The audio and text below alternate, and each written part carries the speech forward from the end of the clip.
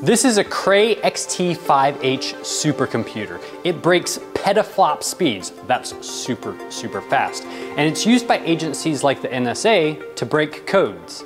I'm Detective Zach Kowalski, and today we're at the Computer Museum of America to explore how big data and forensic science collaboratively solve some of the most complex cases.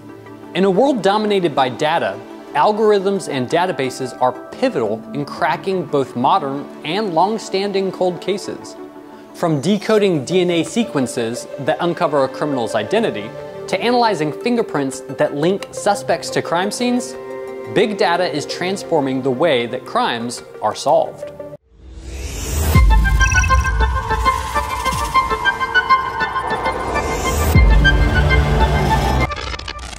Big data refers to vast volumes of information processed by computers to reveal patterns, trends, and associations.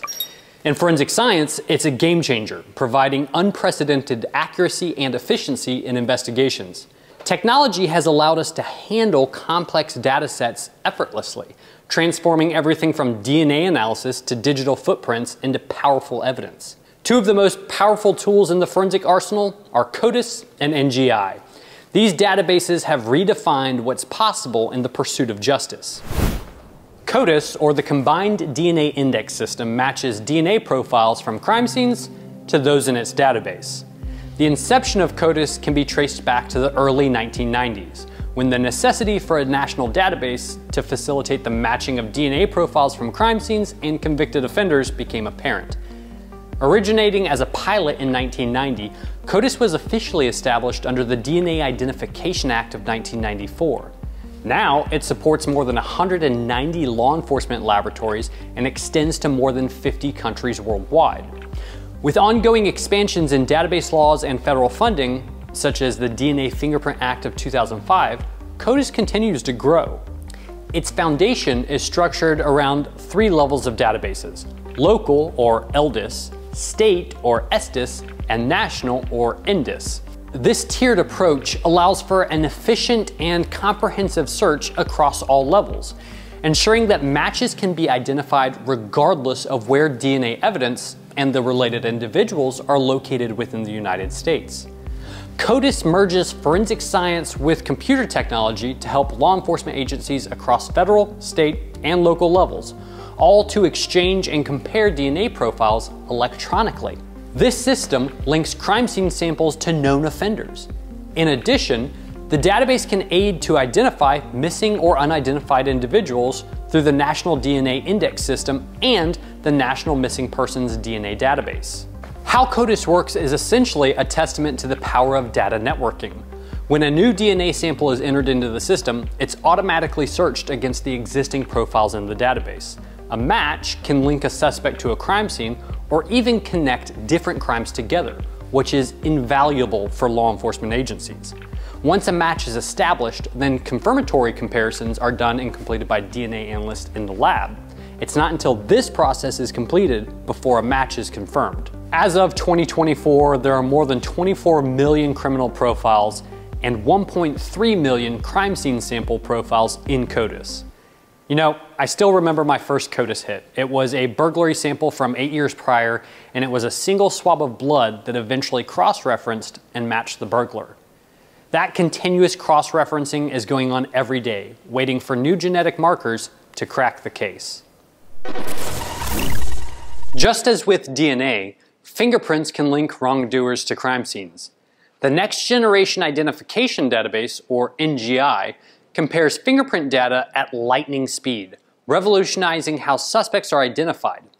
Fingerprints have come a long way from the ink and paper beginnings, with digitization making identification precise and almost instantaneous.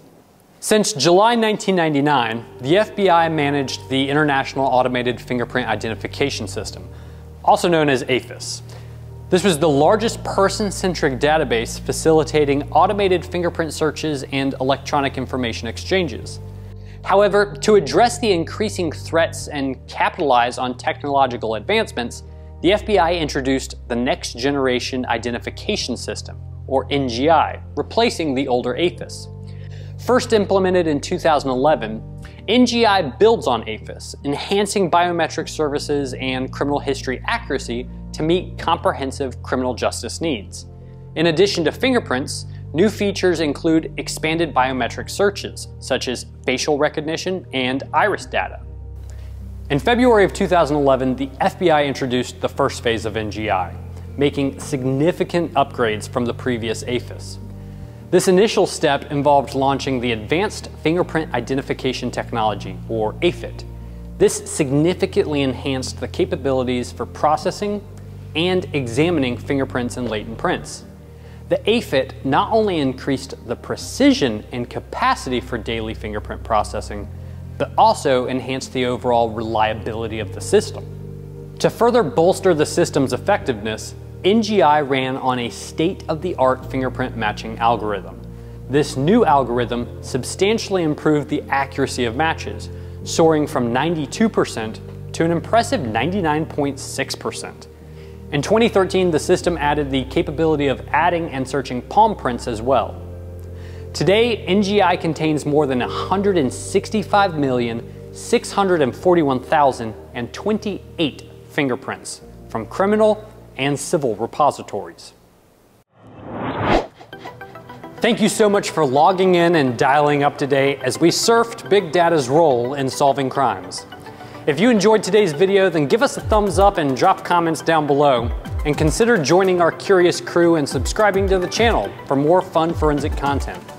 Thank you so much for joining us here at the Computer Museum of America in Roswell, Georgia.